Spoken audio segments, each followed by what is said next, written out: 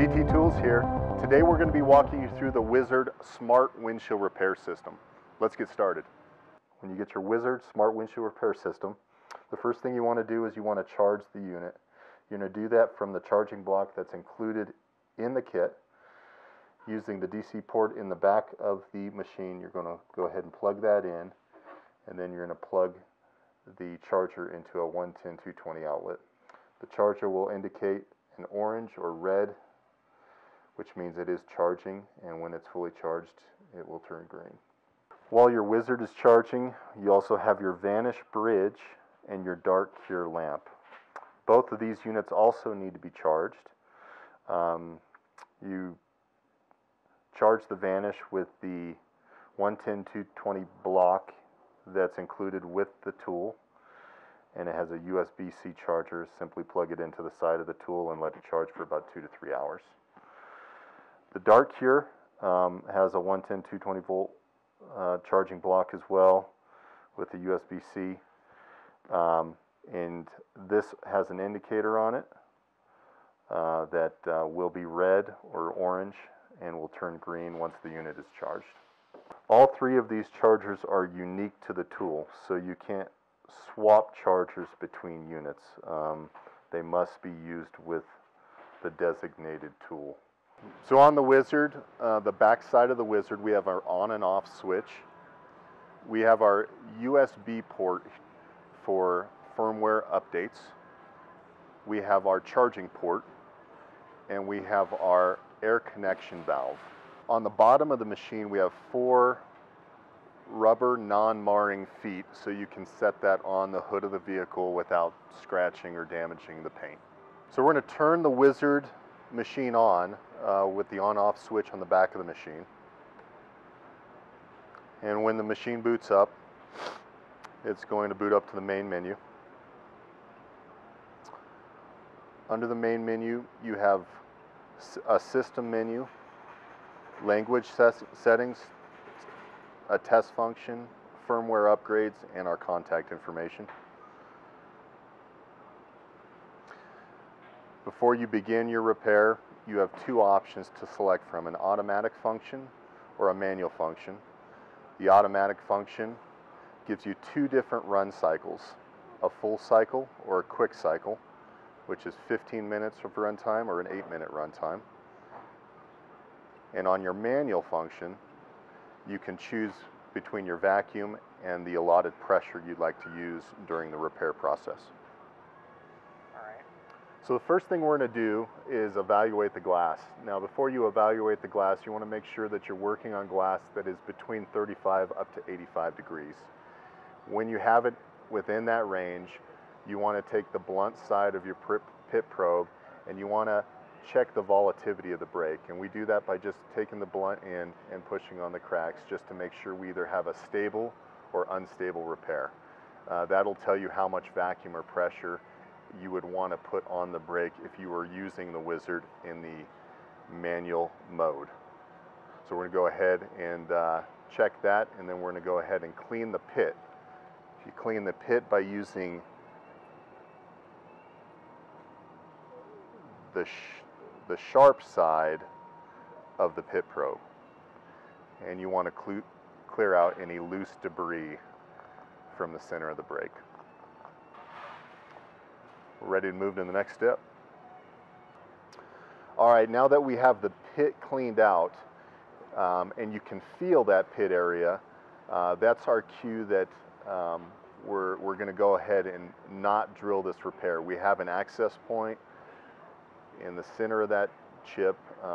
If you do not have that pit or an access point in the center, you will go ahead and use the drill that came in your kit to go ahead and drill that surface of the center of the repair to open up and allow you to get your resin, which we'll get to, into that repair. So we'll go ahead and we'll move forward and we'll attach our inspection mirror to the inside of the glass and move forward from there.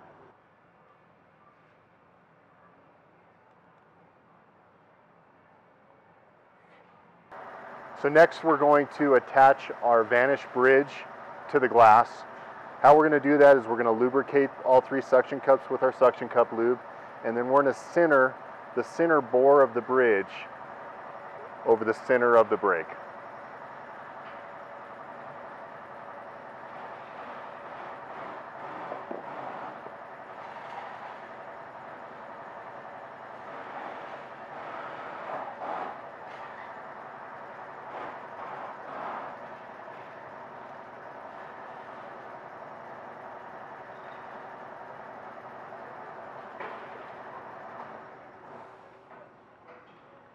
So next we're going to take our Wizard injector and we're going to line up our side helix groove with the line designated in the Vanish bridge.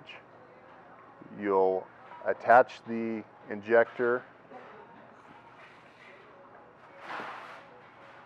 and then you'll give the injector a half a twist until it makes contact against the glass. Next we're going to take our DiamondClear resin and we're going to put approximately 5 drops down the center bore of the Wizard injector.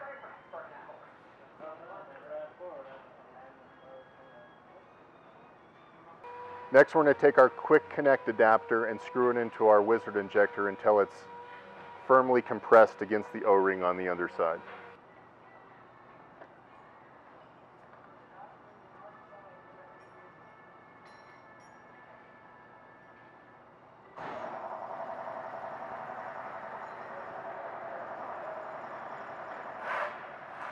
Now we're attaching the hose to our quick connect adapter.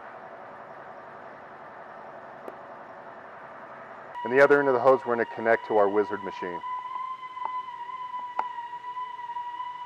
So now that we have the Wizard machine connected from the hose up to our injector, we're now going to pick an automatic program to select in this repair.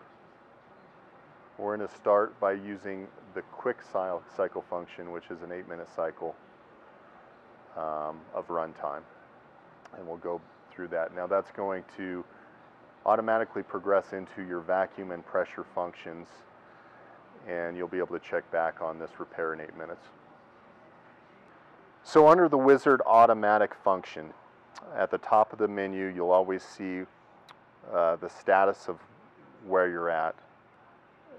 We show that the type of program we're on, which is a quick cycle, and the total time remaining of the repair. During the automatic functions under a quick cycle or full cycle, the Wizard system cycles between vacuum and pressure 3 times. The Wizard progressively increases in pressure during every vacuum pressure cycle that happens during the duration of the repair. During a quick or full cycle, the duration of the repair may be shorter or longer depending on your altitude and environment.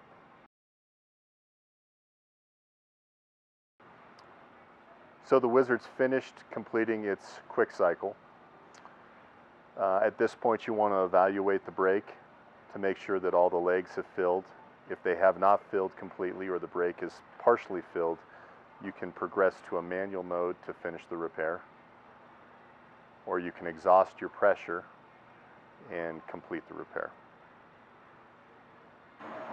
Right now we're going to move to a manual mode to finish this repair because it hasn't quite filled all the way. Under manual mode, we have the options of going to vacuum or a incremental increase in pressure by 5 psi. We're going to start by going to vacuum.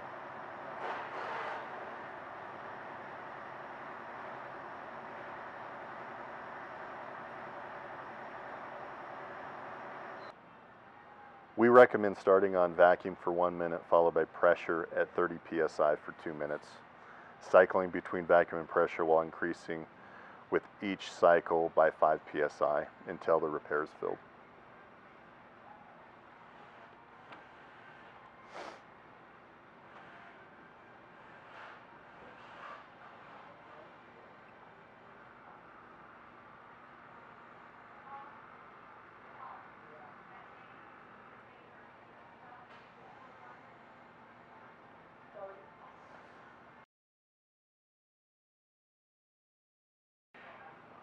So now that the repair has filled, we're going to move forward with curing the repair while keeping our manual function on the wizard under pressure.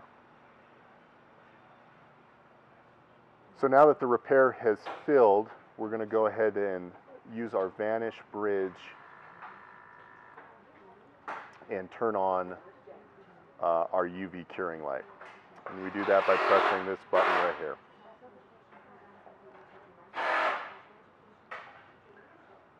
It'll cure the perimeter of the repair for about 30 seconds, while the wizard is under pressure holding the resin in the repair.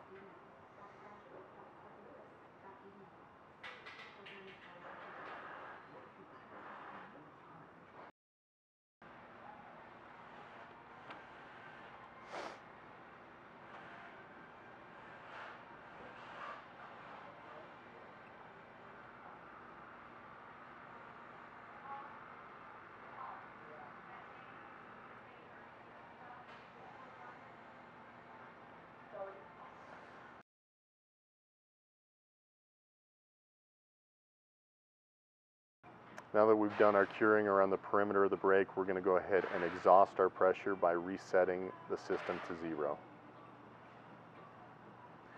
And then we'll return to the main menu.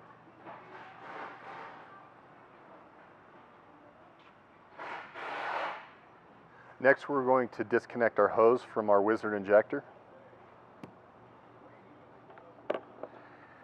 And we're going to unscrew our wizard injector from the Vanish bridge.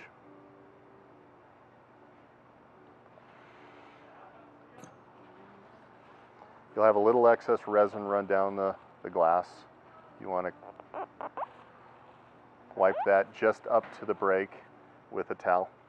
Now we're going to take our pit filler, resin, and a curing tab, and we're going to put a small drop of pit filler just above the brake, let it run down into the pit area, and cover it with a curing tab.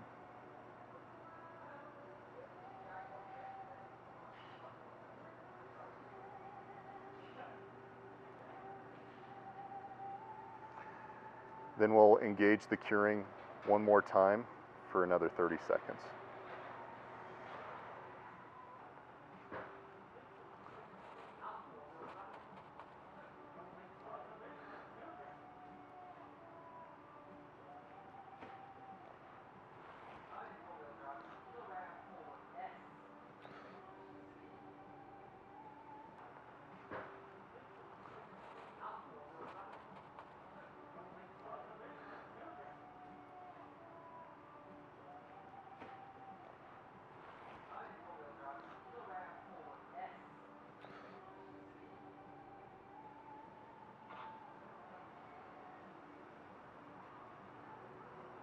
We're going to remove our bridge from the glass.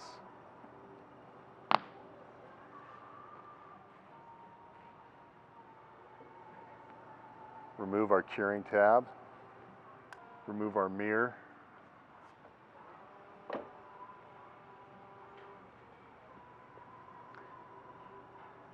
We're going to take a razor blade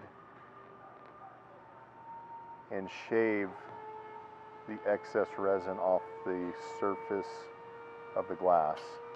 Vertically, you hold your razor blade perpendicular to the glass, and you shave off this resin until we have almost a flush surface right over the pit area.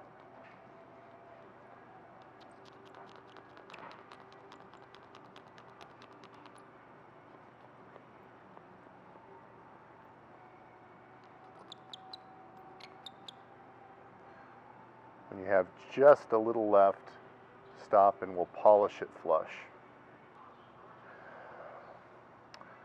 Take a small drop of pit gloss right on the surface. You have to squeeze it pretty hard.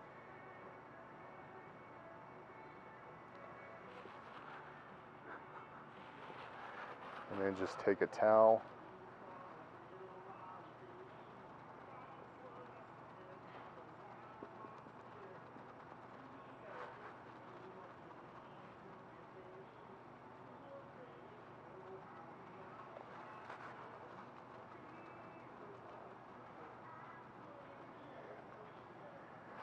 polish the surface of that pit area and clean the glass around the repair on the inside and out.